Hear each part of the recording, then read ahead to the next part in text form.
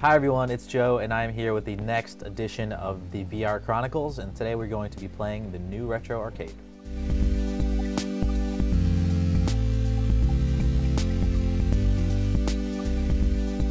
But let me just give you a tour. We got a bunch of arcade cabinets with some awesome games. So we got Frogger, Q*bert, Moon Patrol, Street Fighter. We got a bunch of really cool stuff. Turn that way. And I'm just walking around with a cassette in my hand. Let me throw a cassette in. If you couldn't tell, there are cassettes in this game. So we have the arcade cabinets. We have a working dart board. Let me show you how that works. Pick up a nice dart. Look over here, and throw it. There we go. That was terrible. It's kind of hard to get used to because you're using your head actually to aim the dart.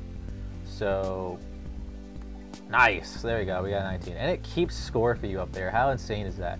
We got a Game Boy over here, which is pretty cool. I can pick this bad boy up and I can play stuff. I can hold it in my hands and play it in my virtual hands.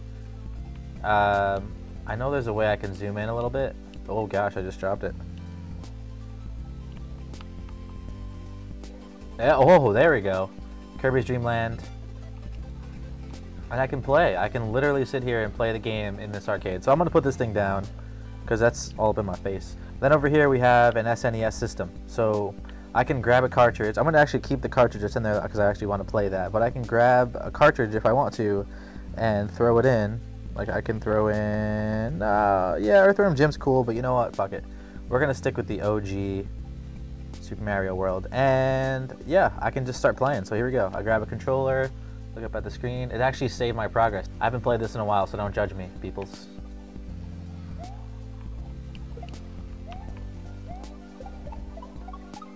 Oh! I tried to get cute there. So the next thing I'll show you, there's a Flappy Bird machine. That's really fucking weird. We won't play any of that. We got some awesome posters. Awesome posters, including this awesome poster. So the other thing that I can explain to you is they have an arcade builder. So you can get your own ROMs and throw them in the cabinets, and you might not have the artwork, but you can just throw in any ROM that you want and play it in an arcade cabinet. So like Andrew was really bummed because he wanted to play Dig Dug because it's not in here, but I could get a Dig Dug ROM, throw it in the arcade builder. They actually have like a GUI for it, and fucking, you know, put together your own arcade. That's awesome. The only thing that I customized is putting a Shaq News poster in my arcade, but you can change all of these posters. They're all interchangeable. We got the old school basketball. It's actually really hard to play because you have to tilt your head in order to shoot. Nice. Scored. One of my favorite things about the arcade games themselves actually is that they're pretty realistic in the sense that, like, if I walk up to Pac-Man and I start playing, and when I press buttons you could see them moving. Like I can see what buttons I'm pressing to start, which is actually really cool. Like, watch see how when I move the joystick, it actually moves the joystick in the game, which is really cool. I'll spare you my rather poor Pac-Man skills. Oh my gosh.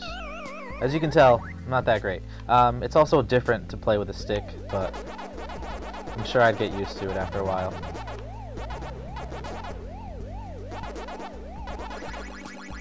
Oh gosh, oh gosh. Get over here. Oh man.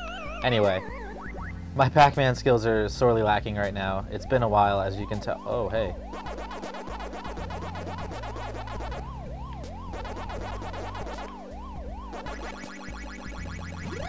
Smug bastard. Oh shit, get away from me. I'm gonna complete this level, I think. Oh!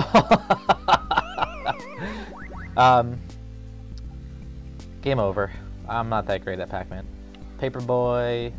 We got the Turtles cabinet, which is pretty cool. And what we got over here? Golden Axe, 1942, Space Invaders. The Simpsons, which is personally one of my favorite cabinets of all time. And then the final piece, which is the bowling alley. There is a bowling alley. I can come up here and grab a bowling ball. And let's see if I can throw a strike. Oh. Oh my god, that was terrible. Yes! Strike. Nice. Impressions. I think this is a beautifully rendered and awesome little world that they've created.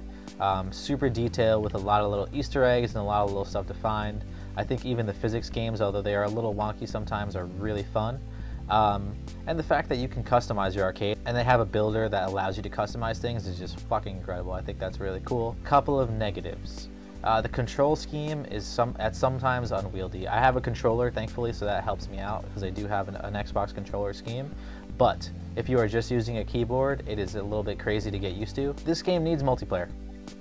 I need to be able to build my fucking arcade and put in my games that I want to put in and have my friends come over and play alongside me or watch me or, you know, or face each other. Imagine playing Street Fighter with your buddies, a little tournament action. That could be really fucking cool. Other than that, I think this is an awesome experience and I can't wait to play more of it after this demo. Thank you so much for watching, guys. I appreciate it. Please like and subscribe. I'm gonna go try to get the high score on the Simpsons arcade cabinet. Thanks. Bye.